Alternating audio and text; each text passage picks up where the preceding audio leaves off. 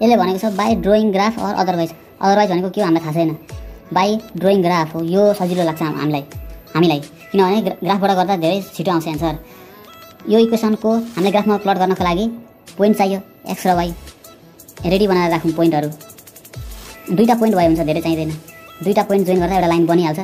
Hair 25x equals two, यसलाई उता फालिदिउँ, 15y plus 45, x equals two 15y plus 45 divide by 25, यो हुने भयो। अब लेट, हामीलाई त x को भ्यालु चाहिन्छ, y लेट गर्न पाइन्छ। y पनि अब के लेट गर्ने भन्दाखेरि सोचेर लेट गर्नुपर्छ। y सपोज लेट गरौँ, कति सोच्नुपर्छ एकछिन, युजिङ आइडिया। 3 लेट गरी हेरौँ ल के हुँदो रहेछ। 5 3 जा, तब x इक्वल टू 5 3 जा होइन 15 3 जा, 15 3 प्लस 45 डिभाइड बाई 25, 45 प्लस 45 3 होइन -3 चाहिँ लेट गरौँ। हाम्रो आइडिया थोरै रङ भएछ। 15 3 जा 45 हुन्छ नि त। 45 माइनस 45 प्लस 45 डिभाइड बाई जेसुकै होस् इक्वल्स टू 0 बाई समथिङ भनेको 0 भनेपछि y -3 हुँदाखेरि y को भ्यालु -3 हुँदाखेरि x को भ्यालु 0 त्यसपछि फेरि इभन 0 लेट y को भ्यालु फेरि लेट गरौँ। के लेट गरौँ, त्यस्तै सजिलो भ्यालु आउने खाले कुरा लेट गर्नुपर्छ। सपोज लेट गरौँ -7, x equals two 15 into -7 plus 45 divide by 25, 15 into 7 105 minus 45 भनेको -60 डिभाइड बाई 25। यस्तो हो र, यहाँ थोरै मिस्टेक भएछ। यहाँ -8 चाहिँ हुने रहेछ। -8 चाहिँ लेट गऱ्यो भने कति आउँछ, यहाँ डाइरेक्ट लेखिदिन्छु -3 क्यालकुलेटरबाट निकालेको।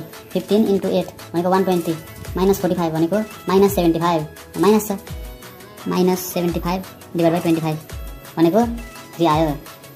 When y equal two -8, y equals two -8 जब हुँदाखेरि x कति भयो -3 यो भयो। त्यसपछि यतापट्टि पनि त्यस्तै x y टेबल, यसलाई सुरुमा दुईटैलाई प्लस बनाइदिउँ।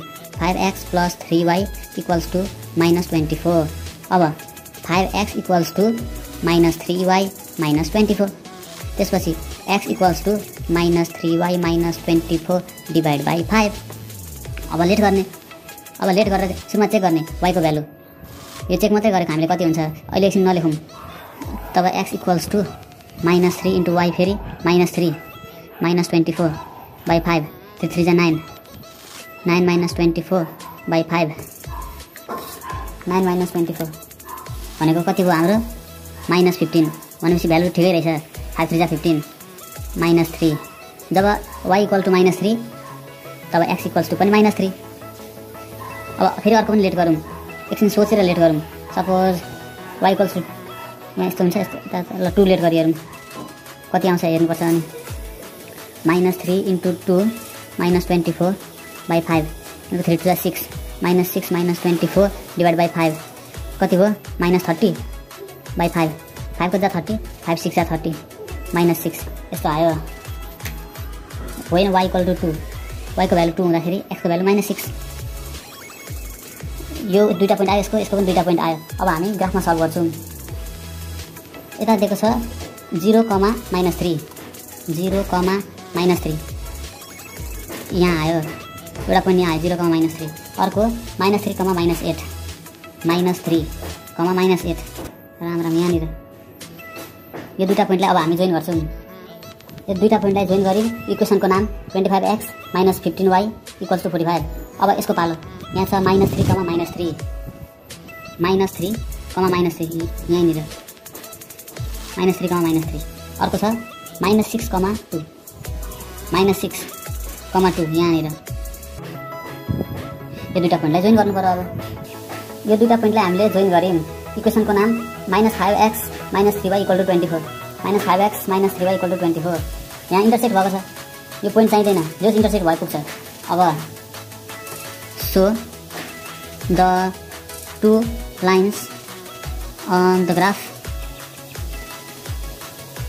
intersect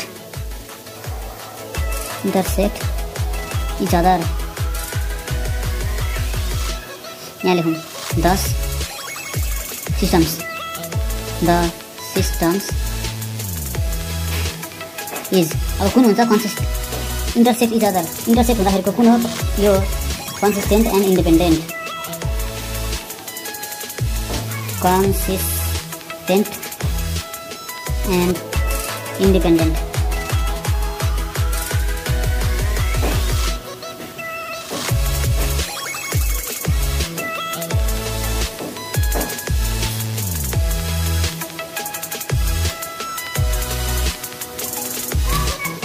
यो पनि सजिलै छ खासै गाह्रो छैन यो ग्राफ झनै सजिलो छ बाइ बाइ थ्याङ्क यू